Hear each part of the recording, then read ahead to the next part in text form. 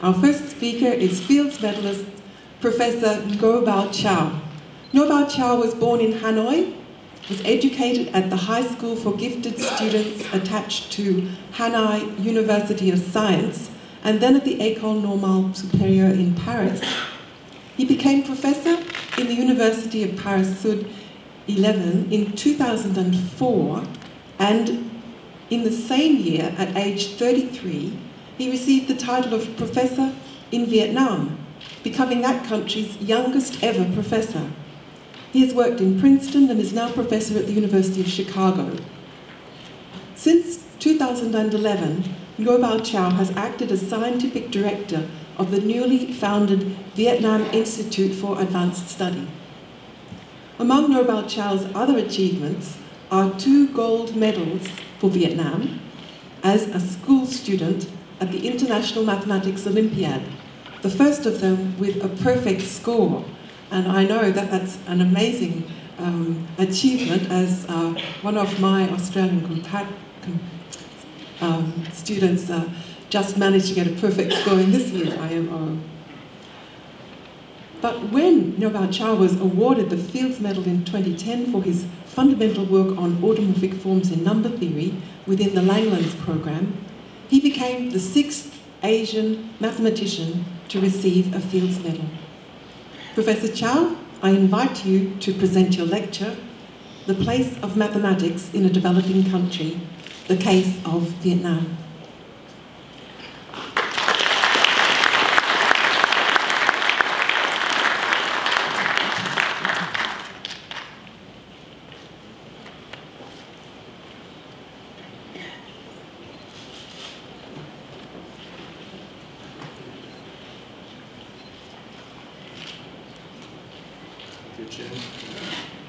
Ladies and gentlemen, distinguished guests, dear colleagues.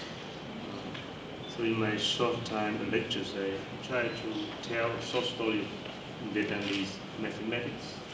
So this is, I'm really delighted to start a story with these pictures. So this is based on the authentic, in 1967, leading to the Democratic Republic of Vietnam under the airstrike. After his visit, he wrote a rather wonderful report based on his observation of mathematical life in Vietnam at that time.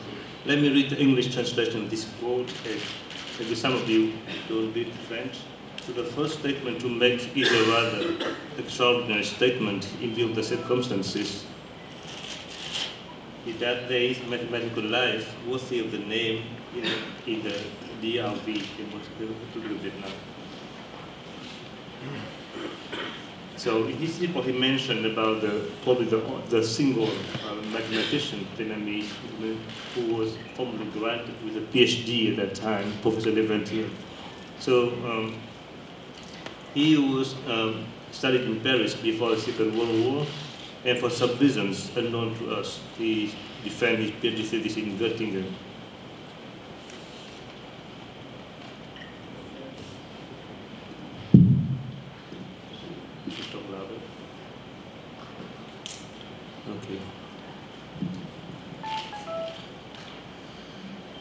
So he defended PhD thesis in Göttingen in 1945, just before the end of the war.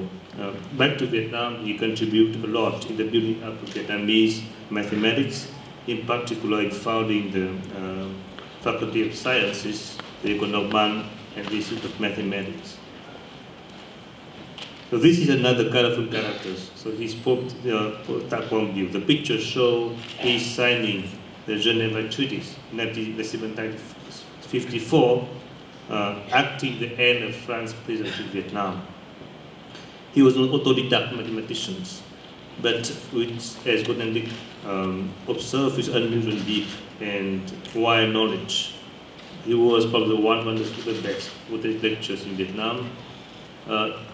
Later, in 1970, while being Minister of Research and Higher Education, he spent quite a lot of time solving all exercises in SER, local algebra book.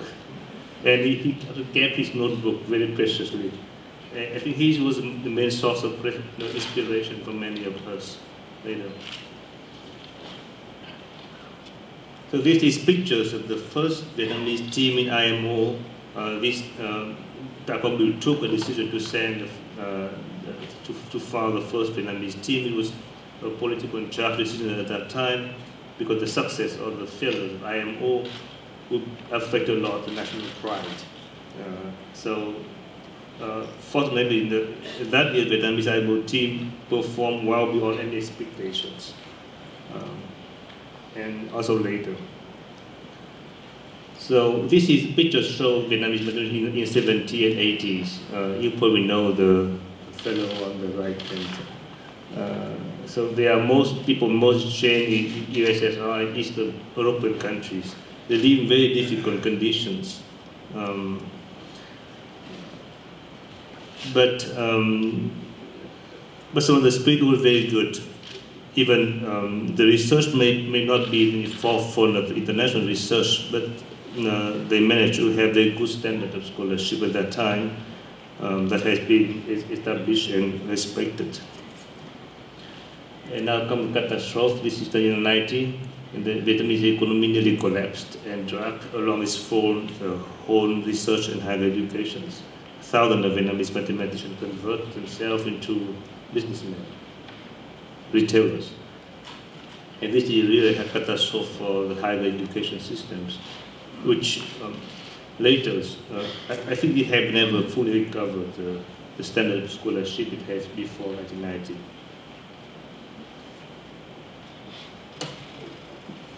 So this was really a dark period for Vietnamese mathematics, but also the beginning of a new renewal. So I happened to be in the IMO team in 1988, 89, and as a consequence of the former-Berlin War, I lost my scholarship to go through the combinatorics in Hungary. And I was offered a scholarship to go to France. I learned later with the algebra geometries. So I think my personal history is quite fit into Vietnamese mathematics history in the whole. So with normalization of diplomatic relations, many of the young Vietnamese have a critical study abroad, and now hundreds of them become successful mathematicians. But one single issue, most of them stay in the West, somehow including myself. So the next event was 2007 when Vietnam hosted IMO. So on this occasion, almost all Vietnamese IMO alumni come back and help these organizations. So in a general meeting of Vietnam Mathematical Society, the Deputy Prime Minister Nguyen raised concern about the overall ranking of Vietnamese mathematics and suggested the idea of a national priority program for diploma mathematics. And do you know the tall guy in the picture?